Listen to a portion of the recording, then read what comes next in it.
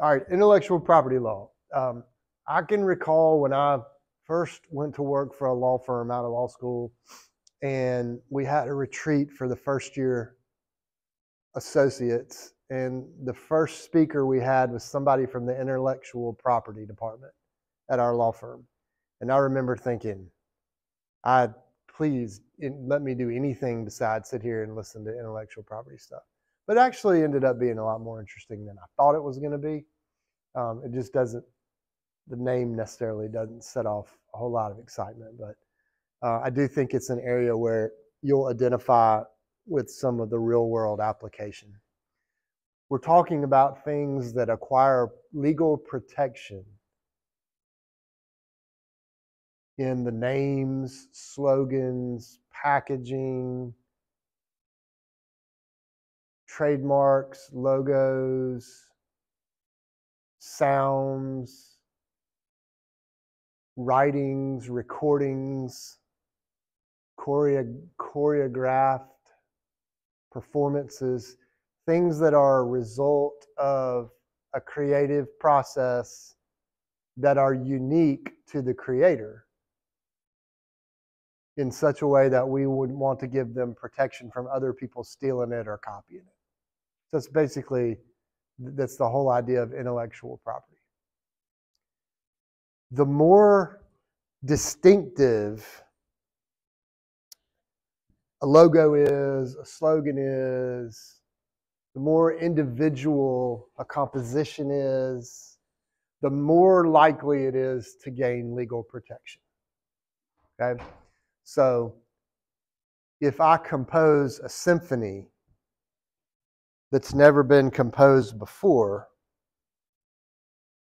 I should be entitled to be protected from people stealing my work or stealing my ideas, right?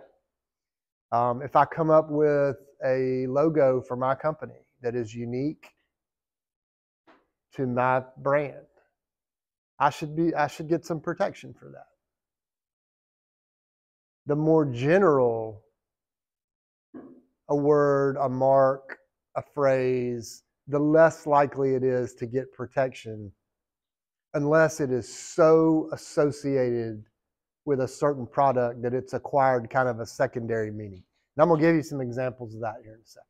But the general idea of intellectual property is that we should be protected from people stealing or using our ideas or our creations without our permission, or more importantly, without compensating us for using it.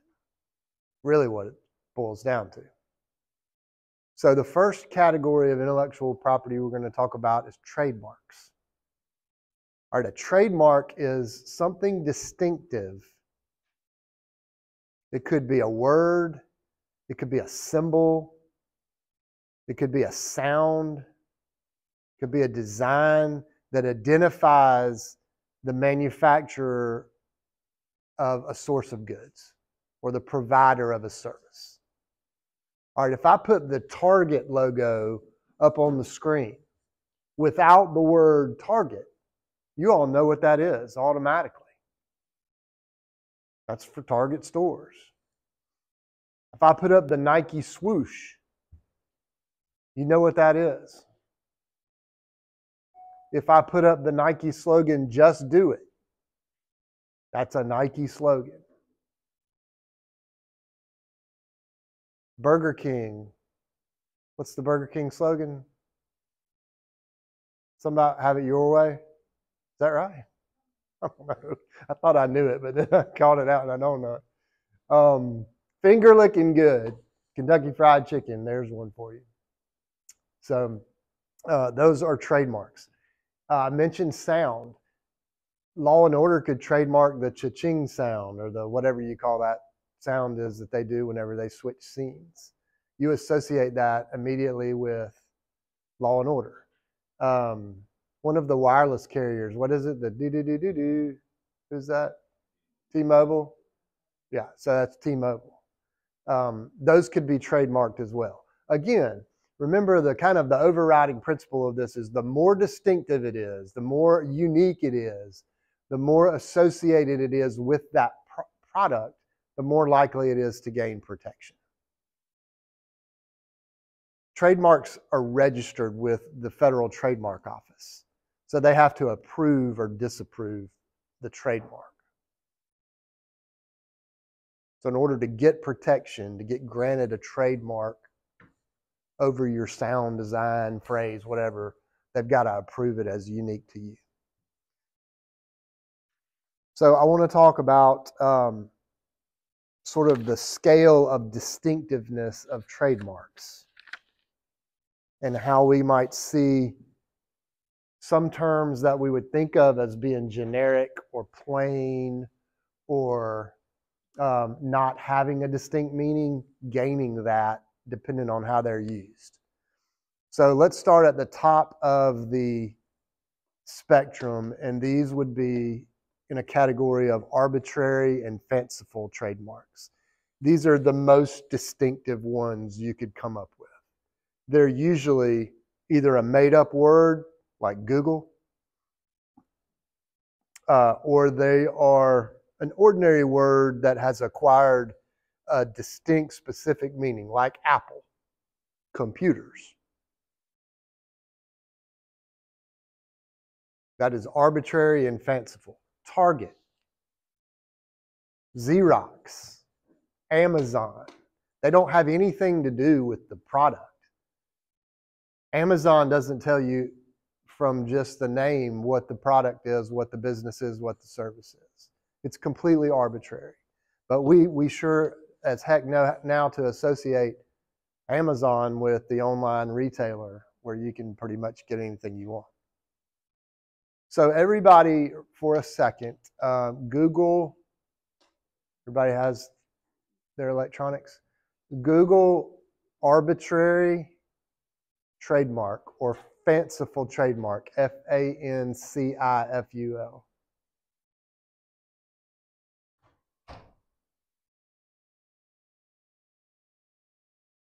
All right, just tell me what are y'all seeing? Examples of arbitrary or fanciful trademark. Exxon, Kodak, that's a good one. Have nothing, the name itself doesn't tell you what the product is, but you know. What else you got? Coach, right? Coach as in the luggage and, there you go, luxury accessories. Delta has nothing to do with airplanes. Domino's has nothing to do with pizza.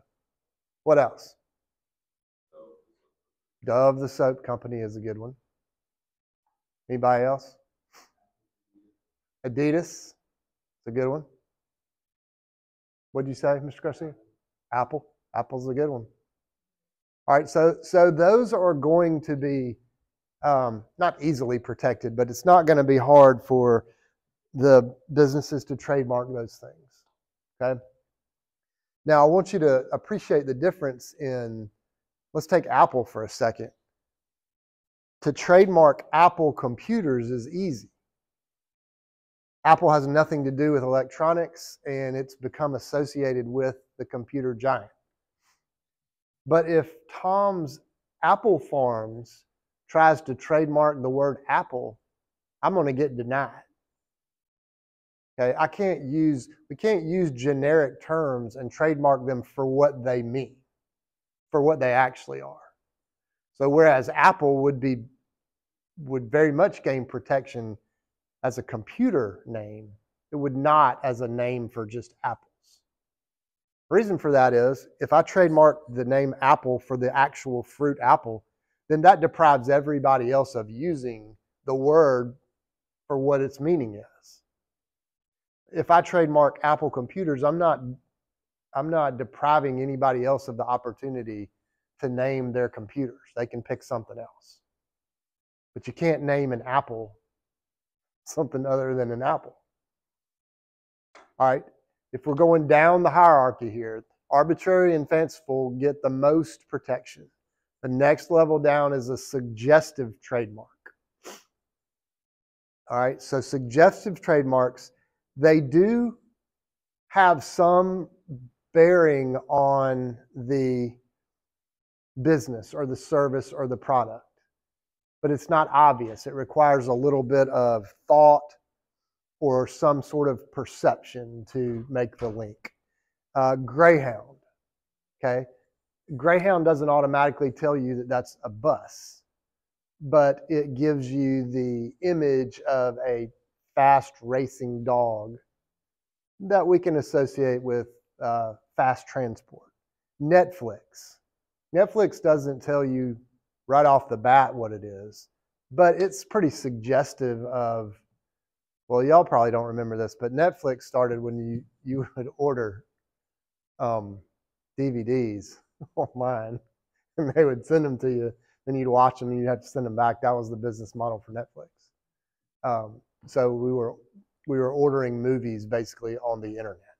Netflix. Everybody Google suggestive trademark example.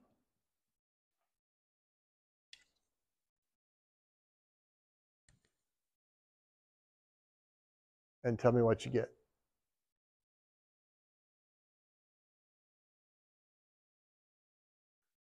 What you got? Jaguar? Okay, Jaguar's a good one. Microsoft. Probably because of the, micro and then soft for software. Okay, I get that. Jaguar doesn't automatically tell you about a car, but at least suggestive of a fast, high-performance vehicle. Airbus. That's the maker of the airplanes, right? Okay. Sprint. Good one. So suggestive trademarks enjoy protection as well. Maybe not quite the high degree of protection that an arbitrary and fanciful trademark would enjoy, but suggestive trademarks are generally protected. If we're going down the list or down the hierarchy, we're getting less protection as we go. We're getting more generic and more general in the description of the words or the trademark. So the next category would be descriptive.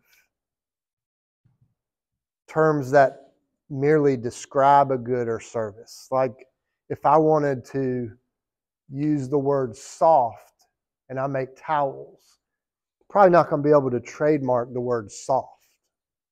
That's descriptive and it applies to a lot of different things, and it would deprive others of the use of a word in its ordinary meaning. Same goes with the bottom category, which is pure generic words. Okay, I can't trademark the word car for my automobile. Just like I can't trademark the word apple for the fruit apple. These are common everyday terms that everyone has the right to use. It is possible, I'm going to go back up the ladder for a second. It is possible for a descriptive term to get trademark protection, but it has to be, it has to have acquired a secondary meaning over time, such that its association with that good or product is so strong that we all know what it is. So example of that is like the word charger for the Dodge Charger. Okay, just the regular word charger would generally be too generic for trademark protection. But over time, we understand that that Dodge Charger, we know what that is. We associate the word charger with the car. And so they might be able to trademark the descriptive word charger for their car. That doesn't mean they could co-opt the word charger and keep it from anybody else ever using it. There's a football team called the San Diego Chargers. There's no confusion between the football team and the Dodge car. So they both could trademark Charger for their respective goods, services, products, or whatever. So the more general, the more descriptive a word is, the more common the word is, the less likely it is to be protected. A word like Adidas, if we're going all the way back up the ladder to the arbitrary category, a word like Adidas, there's not anything else we could use with that. It doesn't have any other meanings. So those are trademarks. So what kind of protection does a trademark enjoy? A couple different types. It is protected from being infringed upon, which means other people can't steal it and use it. Infringement is just when somebody cops your trademark phrase, picture, logo, and uses it for their own. Now, this can get confusing because the trademark, again, the protection is limited to protecting that particular business, right? So even though the color brown, the UPS brown, they've trademarked that color for use in the package delivery industry. That doesn't mean they own that particular color brown, that no one else can use it. But no one else could be a package delivery service and use that exact color brown. I could use brown in my law office.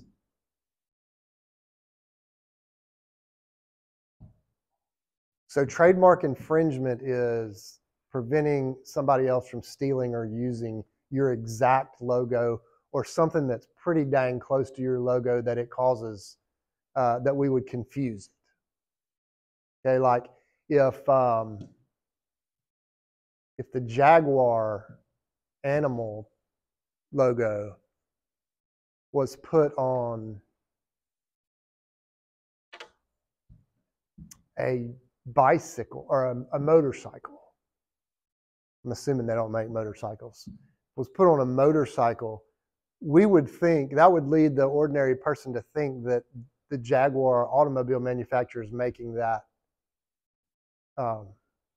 motorcycle.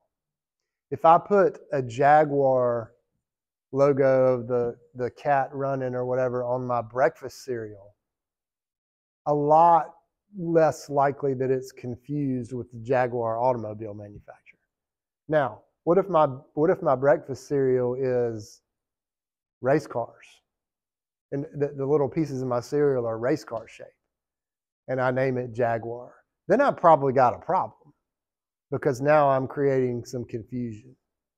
Okay, when you do that, so just outright copying somebody else's logo or slogan is trademark infringement. But if you're using it in not the exact same way, but it's confusing, that's trademark dilution. D-I-L-U-T-I-O-N. You're diluting the value of the brand or the trademark. So if I make fast performance cars and I put the Jaguar logo on it, that's going to be infringement. But if I make the cereal with a race car, little sugar bits of race car, and I put something that looks similar to the Jaguar logo on my box, but not exactly the same, then that might be trademark dilution, and that's protected as well. The thing that we're protecting is that business's unique right to their brand, their name, their slogan, their logo, their own creative process. That's what we're trying to protect. Let me give you another example too of trademark dilution. Let's say that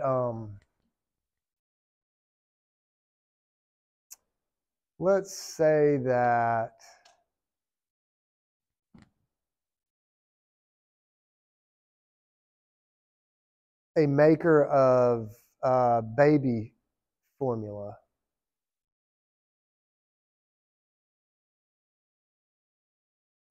I can't think of the name of a maker of baby formula.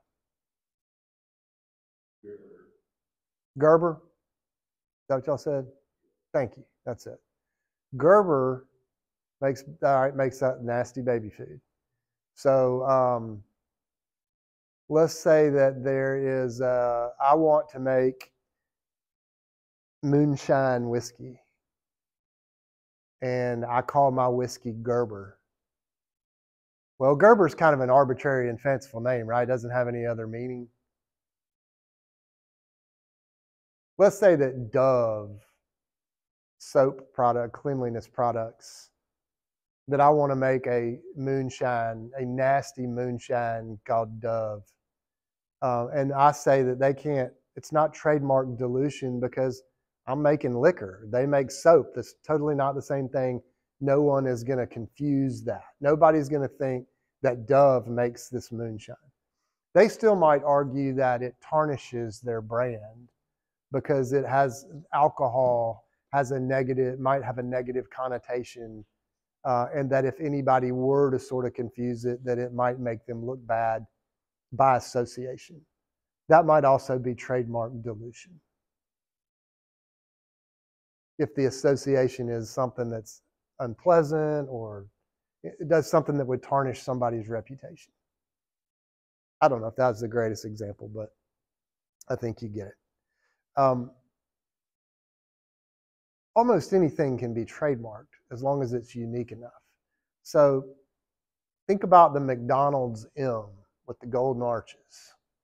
All right, the letter M in and of itself can't be trademarked. That's part of the alphabet. Everybody can use the letter M. But that particular design of M, which is golden and arched in the way it is, that can be trademarked because that's a unique expression of the M. The Nike swoosh. A check mark is a common writing symbol. Okay, Nike could trademark something that's very common like that because it has been associated with Nike. Well, we know what that swoosh is when it comes to clothing or shoes. All right, so those are trademarks. Let's talk about trade dress. So trade dress is the image, the overall appearance of a product. That's also protected. So like the Coca-Cola glass bottle with the contours and the waves, protected. The Tiffany blue box. Okay, they can't really trademark a box. We all use boxes, but they can trademark that particular blue color box. Another business could use that color blue, but they couldn't use it in a way that is suggestive or reminiscent or copying the Tiffany blue box.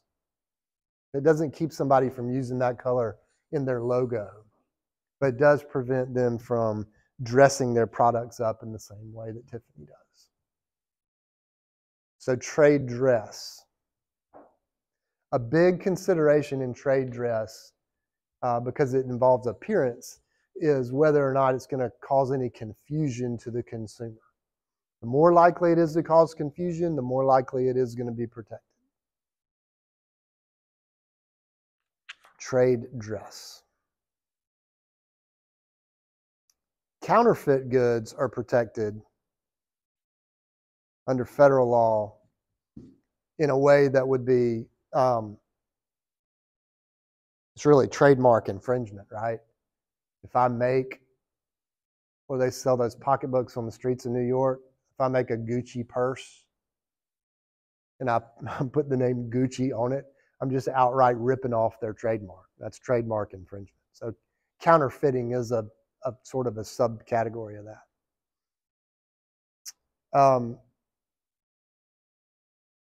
Licensing is an important concept in intellectual property because it's a way around suing people as your remedy for trademark infringement or dilution. Okay? The last thing that a business wants to do is pay lawyers to go and file a lawsuit and then have to wait out the whole litigation process over intellectual property disputes. An easier way and a much more beneficial way is to license it and say, I'll give you the right to use it, but you have to do what? Pay me for it, right? Then everybody wins. You can use your mark or whatever that's similar to mine or very, very reminiscent of mine, but I'm going to make some money off that. Then everybody wins. All right, next category of intellectual property we want to talk about is patents.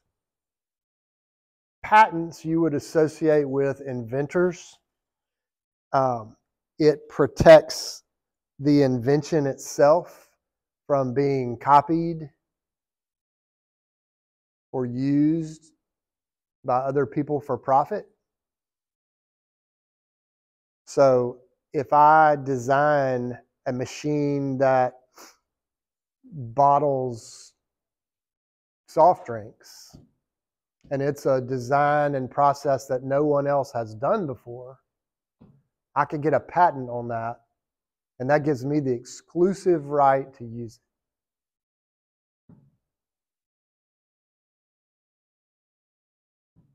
Patents do have to be registered with the federal government, so it has to be approved. And very similar to trademarks, the more unique, the more individual, the more specific the invention is, the more likely it is to be protected. We cannot patent things that are universal, generic, already exist in nature. We can't patent breathing.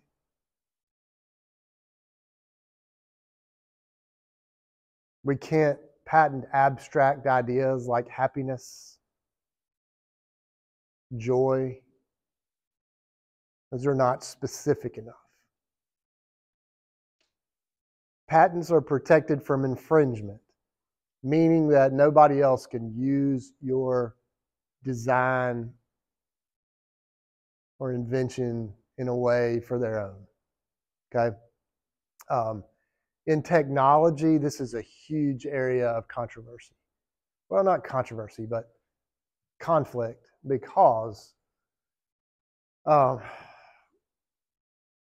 it gets way over my head, but you know, the difference between the way that an Apple chip processes information versus the Samsung chip. I mean, I could spend the rest of my life studying that and I would never understand it. One little tweak or one little difference might make something unique enough to be protected differently than the original design, right? But that's going to be up to really smart patent lawyers and the patent office who hire people that understand technology. Apple and Samsung have been fighting for years over some of Apple's design patents having to do with like user interface and screens and buttons and I mean stuff that again goes way over my head. Licensing, it would be another way for patent disputes to benefit both parties. If my invention for bottling soft drinks would, let's say that Coca-Cola developed it and Pepsi wants to use it and they want to pay Coke for the right to use it, then everybody wins. Okay? If they want to use it without paying for it, then we've got problems and we'll probably have lawsuits as a result. The next one I want to talk about is copyrights. So copyrights are a little bit different than trademarks and patents in that they don't have to be registered with the government to gain protection. But copyrights protect creative expression, literary, artistic, visual, sculpture, music compositions, poems, books, articles, anything that's the result of a creative process if it's fixed in a durable medium, it's kind of the way we measure it,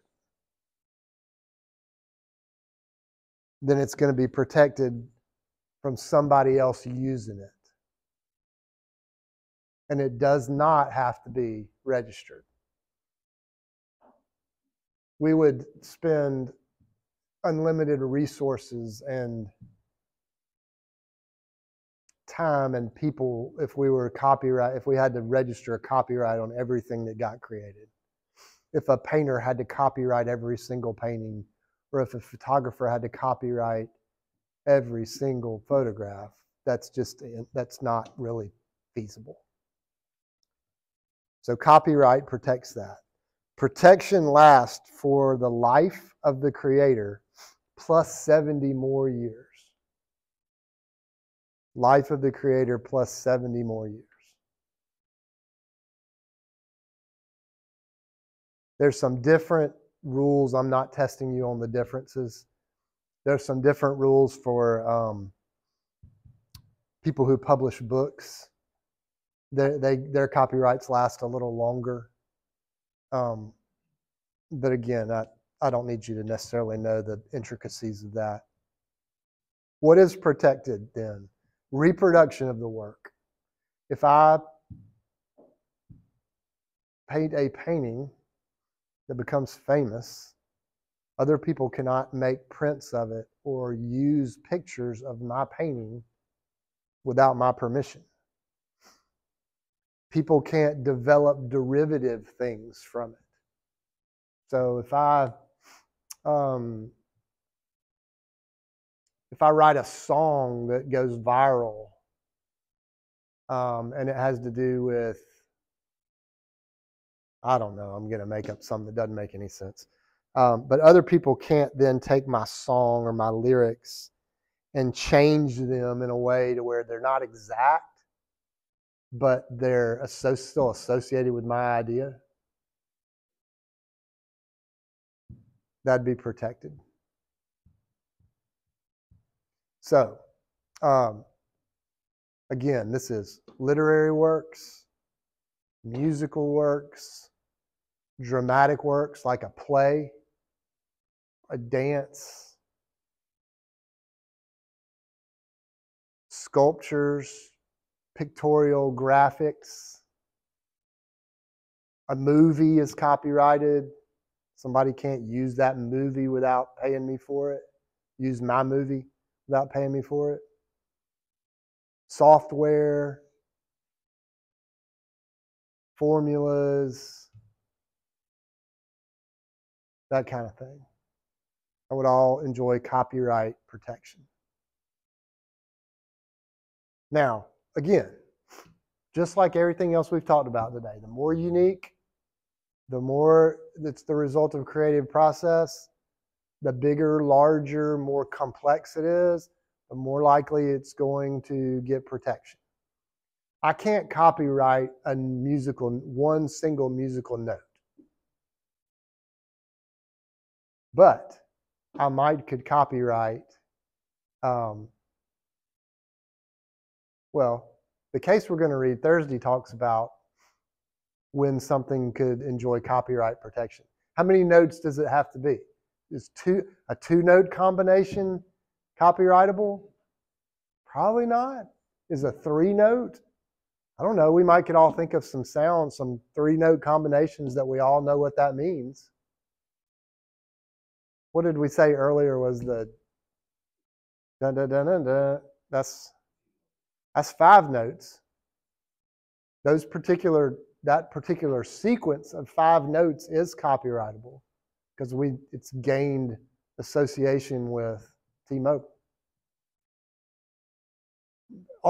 Musicians and artists get in trouble with this sometimes, and there's often litigation about whether or not you've used a certain sequence of notes that somebody else has previously used. You can see where this would get real complicated because there's a finite number of notes in the musical scale. There's an infinite number of ways we could combine them. The case that I've assigned you to read for Thursday involves the song Blurred Lines. So I'm not going to give too much of it away, but I think it's an interesting case. So that's copyright. A fact is not copyrightable. The fact that 2 + 2 is 4 is not copyrightable. Ideas, generic, abstract ideas are not copyrightable. The idea of happiness, the idea of joy, things like that.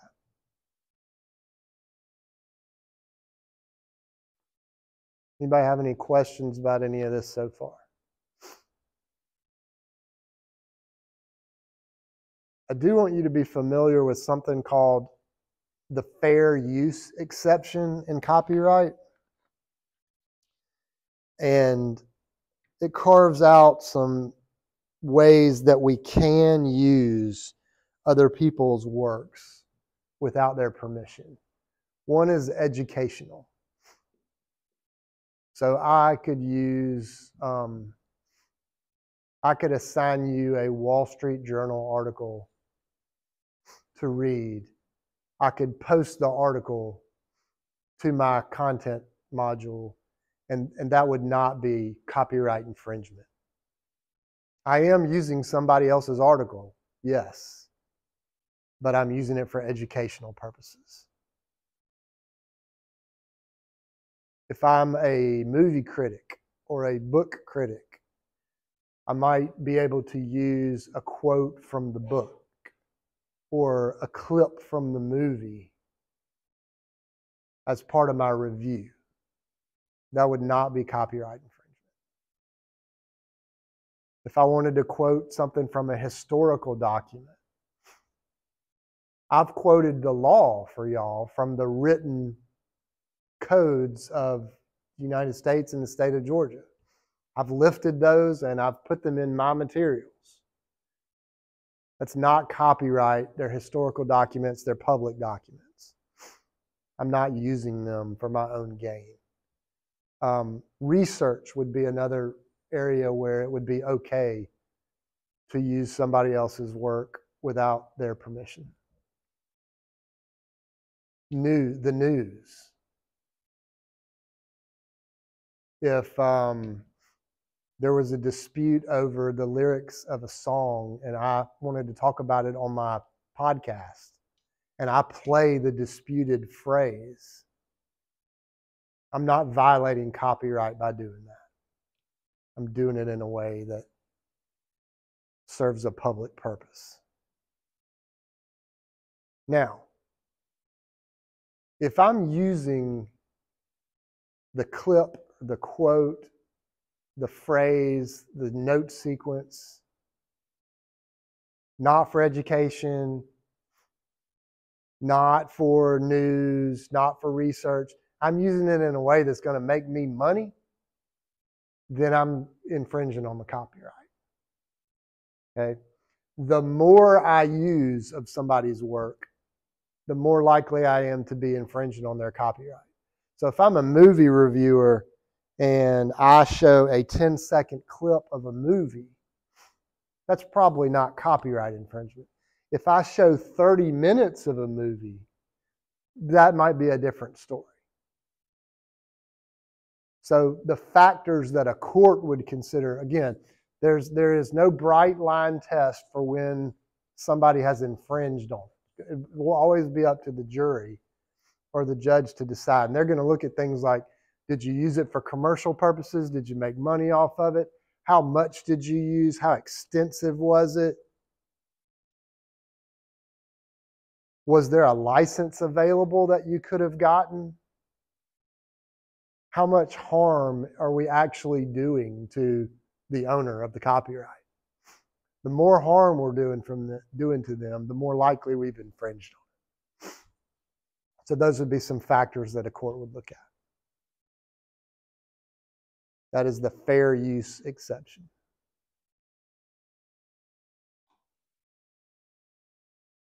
The last category of intellectual property that I want you to know is trade secrets. So trade secrets would be similar to patents, I think, in that they protect maybe a design, something unique to a product that the public doesn't know about. The formula of Coca-Cola, the 11 herbs and spices in Colonel Sanders fried chicken, trade secrets, customer lists, business plans, marketing techniques maybe, research and development. If I spend the money and I do those and they're unique to my company, then somebody else shouldn't be able to use them without compensating me for it. This comes to play mostly when an employee leaves the company and then takes some of these trade secrets with them and uses them for their own gain at another company or their own personal gain. That would be theft of trade secrets. If an employee sold confidential information like a customer list or a formula or a recipe to a competitor or to somebody else, that'd be theft of trade secrets, and that would be a violation of the protection that that trade secret enjoys. Trade secrets. So let's talk for a second about what I want you to do for an assignment this week. We will not have a quiz, but you will have an assignment, and your assignment is this. It is to come to class Thursday and have an example of I'm going to write all this down for you, so you don't have to commit it to memory. I want you to come up with an example of trademark infringement or trademark dilution, a real world example. They're not hard to find. You can Google lawsuit trademark dilution and you'll come up with plenty. It could be one of those. It could be theft of trade secrets. It could be patent infringement.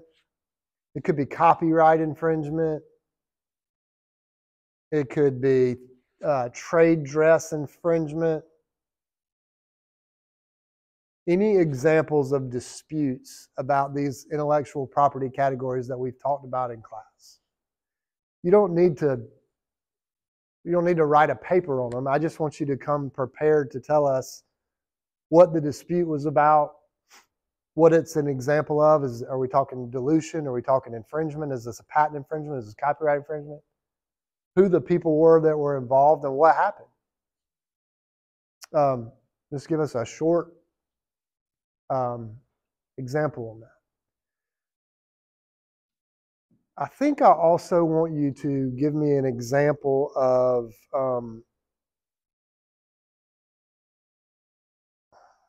let me think through this. We only have 22 folks in class. So I might want you to get me 2 examples. I'll spell it out for you today. I'll email you today and I'll post an announcement today of exactly what I want you to come to class prepared for. Mr. Peter and Mr. Snyman and Ms. Delabere, your assignment is going to be a little bit different.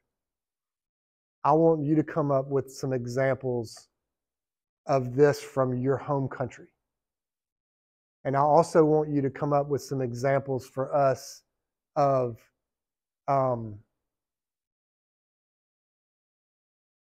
the equivalent of trademark in your country. Like I want you to show us some things that are trademarked and why. Like the Target logo. You have a store in Germany, Elias, that has a logo that is arbitrary, and like I want you to come up with some examples of those to show us that way. Does that make sense? Or if there's a slogan, like Nike has "Just Do It." If there's a German company that has a certain slogan that everybody in Germany knows, tell us about that. You don't have to like make any presentation or anything, but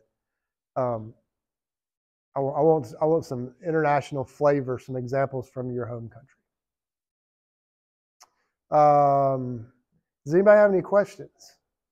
I think we're done a little bit early today. If you came in late, raise your hand.